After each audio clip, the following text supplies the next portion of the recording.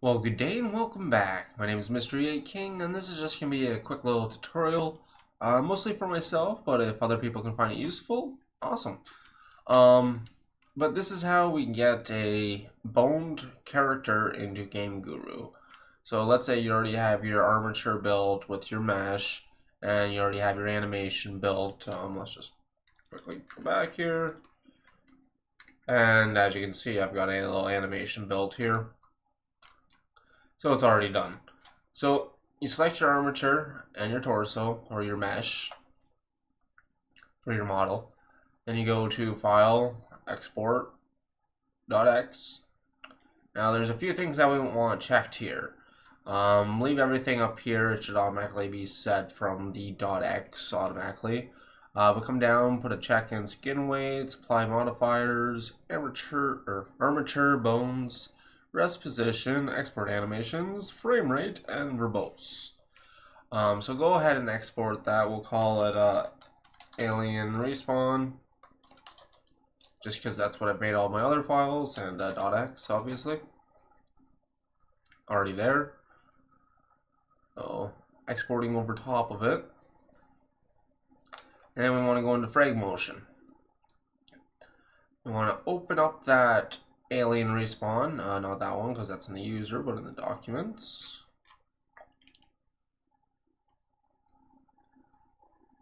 And then this will be here. If we click on global, we can go ahead and press play, and it'll show that our guy does animate. Perfect.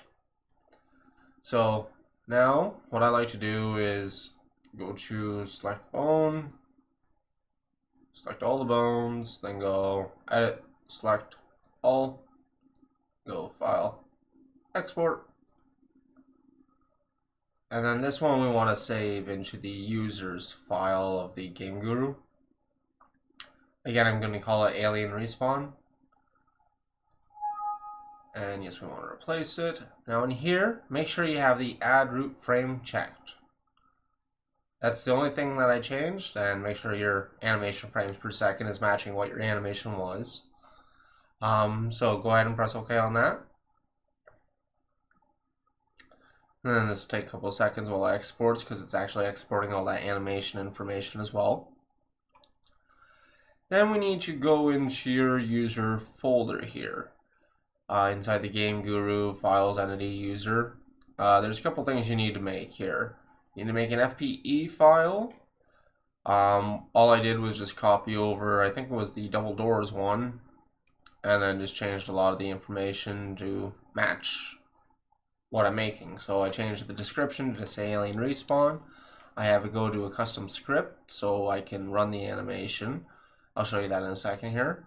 I tell it, okay, here's the model you want to look at. I set the collision mode off, so that way I can put my animation on top of another object without it having any sort of collision problems. And then here at the bottom, this is the important part.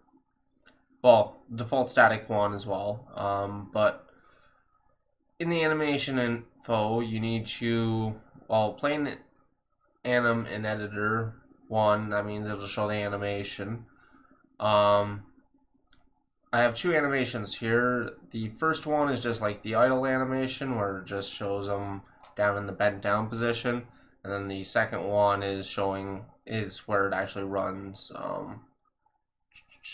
Go back to Blender here, go to the pose.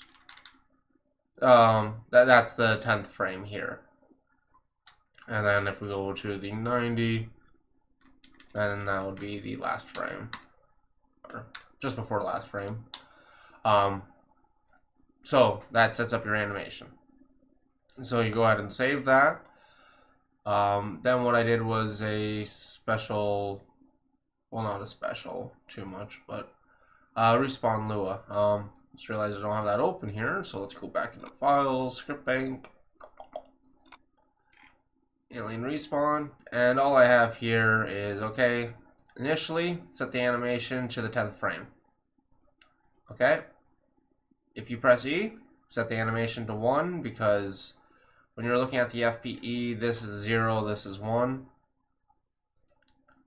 So we, yeah, no. Oh, that's. Oh, that's why. It's way up here. Okay, sorry. Set animation to 1, and then I tell it just to play the animation. So if we're in GameGuru here, we go to add a new entity. Actually,